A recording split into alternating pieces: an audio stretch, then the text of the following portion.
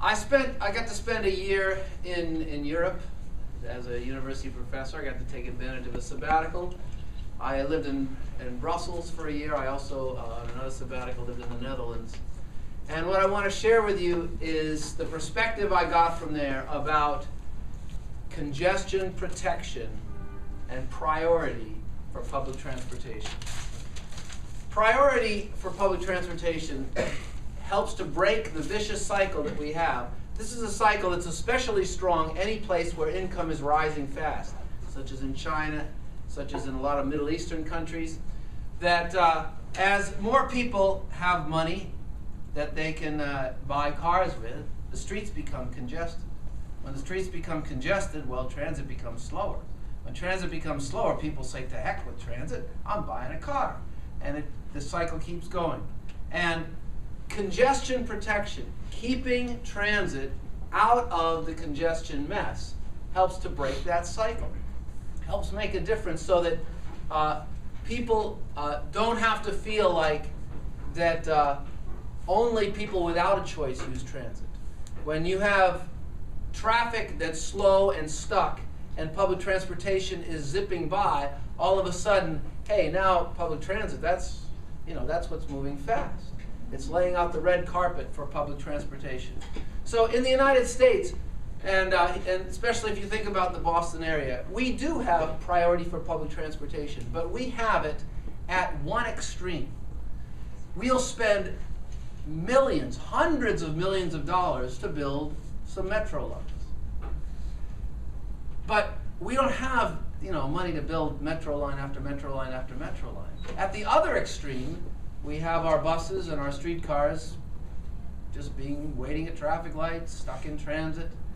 And if we would take that attitude of priority and congestion protection and along the whole spectrum and spend a little bit of money here, a little bit of money there, spend some space, spend some traffic capacity to give our transit protection, we could have a system that attracts more people and has lower operating costs because the vehicles can be moving faster.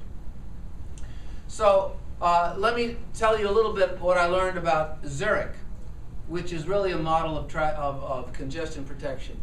Europe got full of autos at a much later date than us. 1950 in Europe, there were still very few cars around. 1960, still pretty few.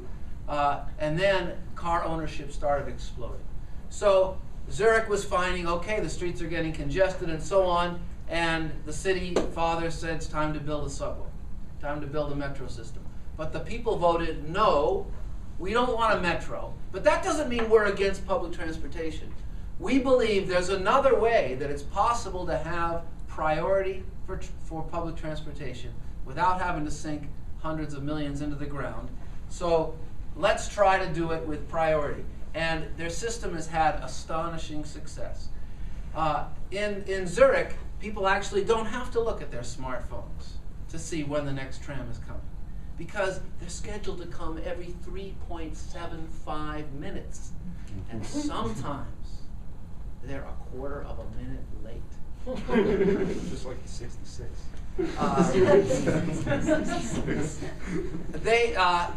The Swiss people are rich, but the Swiss people living in Zurich own 50% fewer cars than other Swiss people, and they make 550 annual trips per capita. Okay? That's incredible. So how do they do it? So they have this combination of strategies. First of all, there are some global strategies to reduce congestion, and then tactics for individual routes, congestion protection, traffic signal, and so on. So let me describe those and say something about how they might apply in Boston. First, there are these global strategies, because if the streets are drowning in congestion, well, it's really hard to get your buses and streetcars through. There's not much you can do other than put transit at a different level. So if you can't always build a subway, you got to figure out a way to keep your streets from being so crowded. And wherever there's excess road capacity, of course, that makes transit priority easier. So one thing Zurich did was they instituted a downtown parking freeze. Hey, Boston instituted a downtown parking freeze about 1970s. But Zurich's is a lot more severe. You build a building in downtown Zurich and you say, I want to provide 30 parking spaces for, VIPs, very important people. You have to go negotiate with the city. And the city will say, well, we can only do that if we take 30 on-street parking spaces out of commission and turn that into park space, turn it into bus lanes. No added parking in the downtown. Major investment in commuter rail, and that's vital. And Boston really is a leader in that in the United States, because the people who are coming in by commuter rail, if they didn't have that option, think of how many more cars that would be coming in and flooding our streets. So we need to keep up the investment in commuter rail.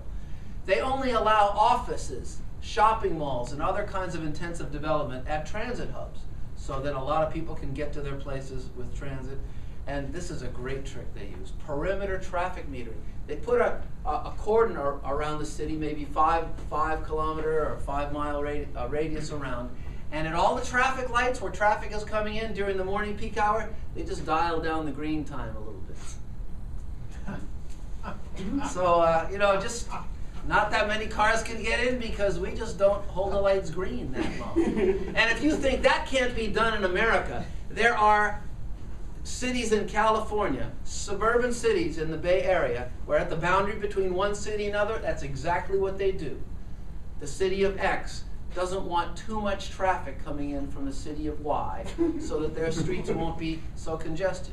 They do it. And you don't even have to have public meetings about that. You can just do it. There's no environmental impact statement for changing the green time. All right. They use physical congestion protection measures, the number one being bus lanes. Boston got its first bus lanes, other than a few that were downtown bus lanes, a few short blocks, just a few years ago with the Silver Line. But bus lanes is the number one way of saying we want to give priority to transit. Let the cars be stuck in one lane and let the buses zip past in their own lane. Also, some barriers. Well, I won't get into the barriers. In some cities that are too, where bus lanes might be violated, to emphasize even more, stay out.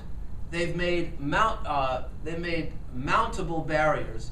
So the bus and the trams are in the middle of the street. If a fire truck needs to climb up, they can climb up. Even if a regular car needs to climb up because somebody's double parked in the street. But it's a stronger way of saying, stay out. This is for transit only. On one-way streets, here's a two-way tram lines in Dublin, and that give the light rail there hardly ever stops at a red light because they get priority the whole way through. Another thing to speed up our buses, and I know the MBTA is working on doing this, is where there are hot spots of local traffic congestion, get your bus stops out of those hot spots. This is an example in Coolidge Corner in Brookline, where this is Harvard Street. The current bus stop is right at the stop line. And what that means is the buses often have to suffer what I call the triple stop. First, the bus arrives, and because the light is red, the bus has to stop about here because there's a queue at the traffic light. When the light turns green and cars start to go, the bus gets to advance too, but the bus has to stop to serve its passengers. And by the time the bus is finished serving its passengers, the light is red. So it stops again for a third time, and then finally on the green light it gets to go. So moving stops either far enough upstream where they're away from the congestion, or more commonly moving them to the far side so the bus can get through that intersection as quickly as possible, helps to speed things up. Other things that I saw there in Zurich was a road closure. They simply closed a block of this road, except the tram could go right through. Or in Brussels, here was a main street and there's a barrier right down the middle of this main street. And where the side street met the main street, cars could not go through the barrier, but the streetcar could. What that did was just took just about all the traffic off of the street that the streetcar was Contraflow bus lanes. On a one-way street, when you say here's a lane only for buses, most people won't drive in a lane. Might be a bus coming right at it. Now, there are some exceptions. It is Boston. The good people in Brussels told me that sometimes the taxi drivers would do that. So one day a taxi driver came up this lane, and a bus came at him, and so the taxi driver figured, oh, okay, I got to back up. So the taxi would back up, 100 feet. The bus driver stayed right on his nose, so the taxi just could not escape. Every time the taxi backed up, the bus stood right in front of him. So that taxi driver would never do that again. All right, I'll skip some of these things, but simply closing roads. Zurich, as great as Zurich was, even the people of Zurich didn't believe it could happen, that if they closed a street, it wouldn't cause chaos to traffic in other places. And then a wonderful thing happened. They had to close the street temporarily for construction. So it gave them an experiment. For a year, the street was closed, and doomsday didn't happen.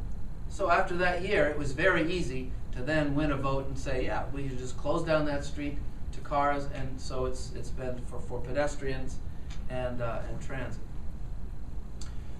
Signal priority for transit is something that is pretty rare in this northeastern part of the country. It's common in some other parts of the country, and it is standard in Europe. It's hard to understand how we could have, how the town of Brookline, where I live, that we could have had a $10 million project, rebuilding the street, putting in a whole new traffic signal system. We have the green line running down the middle, and the only thing that wasn't part of that project was there's no priority for transit. So a streetcar with 200 people can sit there waiting at a red light while 3 cars with 1 person each in them go through. So we need a more positive attitude toward transit priority. The standard tactics are early green extension, inserting a phase. I won't go into those special tactics. And then here's a transit priority tactic that I saw in a Dutch city, Eindhoven. There was a bus lane, and at a certain point, the newer part of the city meets the older part of the city. And in the older part of the city, the road's too narrow, there isn't room for a bus lane.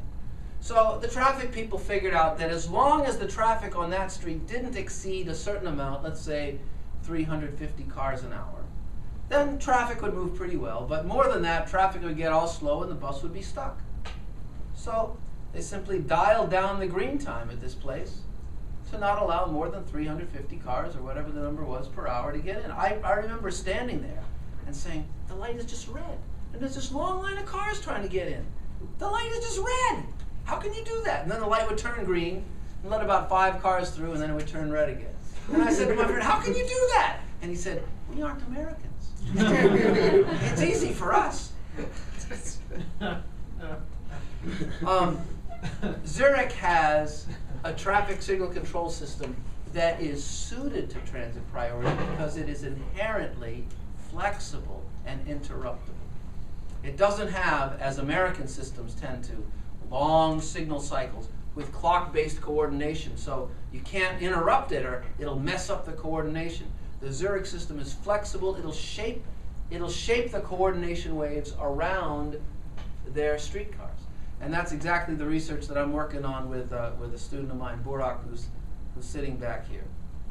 And then finally, and I think this is really important, they pay attention to measuring and continually improving their transit priority. In Brussels, the transit agency has a position called the Director of Network Development, and his job is to try to find ways for buses to be able to go faster and faster, as well as develop new routes. But he liaisons with the city to say, hey, my buses are getting stuck here. Come on, what can you do about that? We need to improve the network, add some bus lanes here, add some signal priority there. The city has a contract with the transit agency in which they give the transit agency $1 incentive for good quality of service. And so the transit agency wants to meet those quality standards because then they'll get more money. And they do an annual report of their 50 worst hotspots. So the transit agency is giving a report to the city every year and the whole public. Here's where our buses are getting stuck. Here's where our buses are getting stuck. Here's where our buses are getting stuck. Because of course we have this, the transit agency is one organization and the traffic agency is another. And in America, the typical attitude is, well, we allow the buses to use our street, help yourself. What more do you want? And the transit agency says, well, we don't control the streets, we don't control the traffic lights, we can't do much about it. And while the two aren't unfriendly to each other, we can do a lot more to making our traffic and street people treat transit as the priority that they should.